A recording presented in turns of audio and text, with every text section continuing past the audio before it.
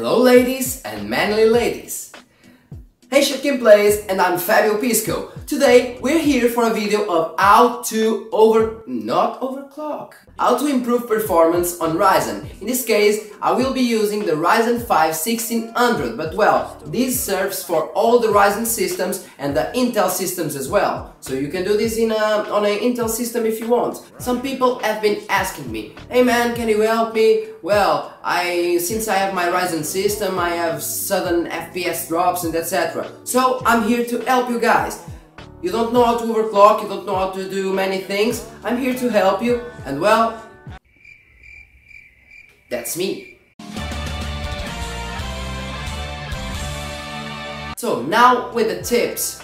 So tip number 1, overclock your damn CPU! You have a Ryzen who can be overclocked, so why not overclock your CPU? If you don't overclock your CPU, go to the damn BIOS and overclock your CPU right now. If you don't know how to do it, well, you have 2 videos.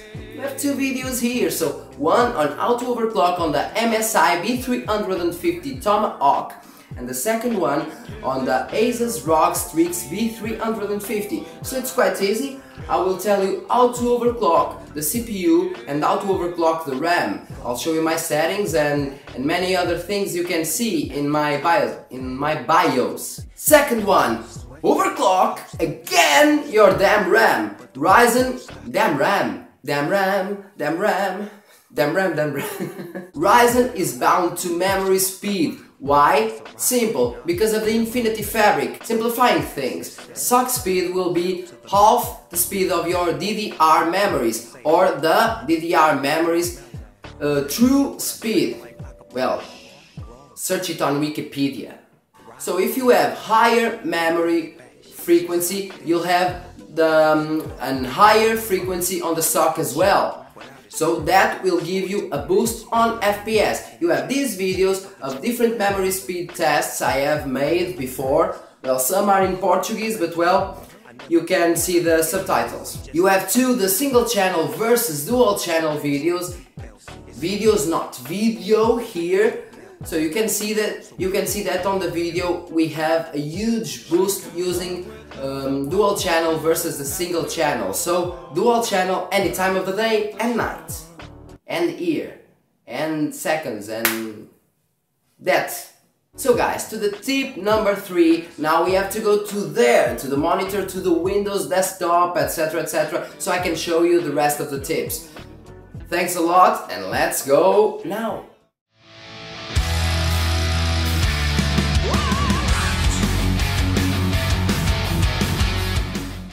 So guys, now the third tip. It's quite simple, just in this case I have the Asus B350 Strix. So go to Google, search your motherboard model on the internet, so Asus B350 Strix, and well, this is about one simple thing. This is about the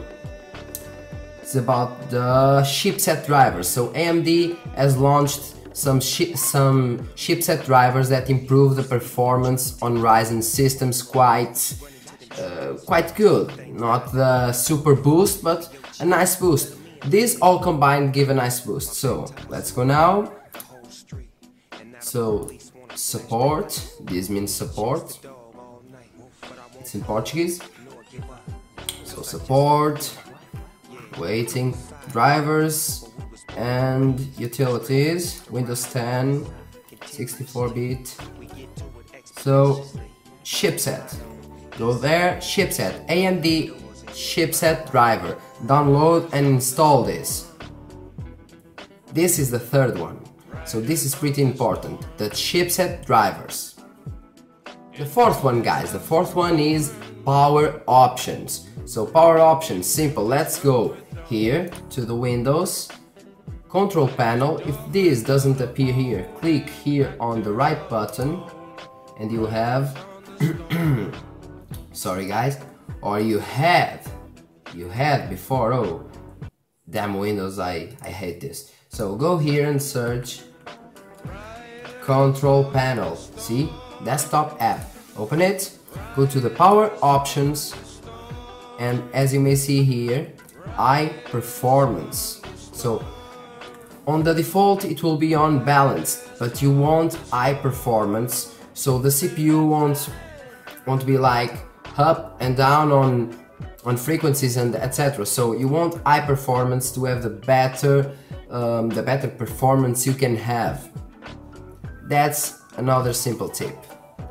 Now the fifth and the last tip I can give you is unpark your damn CPU. Unpark the damn CPU. So CPUs are mostly, well, like the frequencies, like I said before, are balancing, and the CPU is not always at 100%. But when CPU goes from, imagine, 20 to 100%, there's some lag and some stutter there, some latency per se. And well, you have to avoid this. If you want to avoid this and want max performance, this works on Intel CPUs as well, and you gain a nice boost. I have gained a nice boost several times. I always do this, be it Intel or AMD, I always do this. So, CPU Core Parking 3. Download this, you can search on Google. It's free, by the way. So, run as an administrator. Okay, the software is searching for the CPU.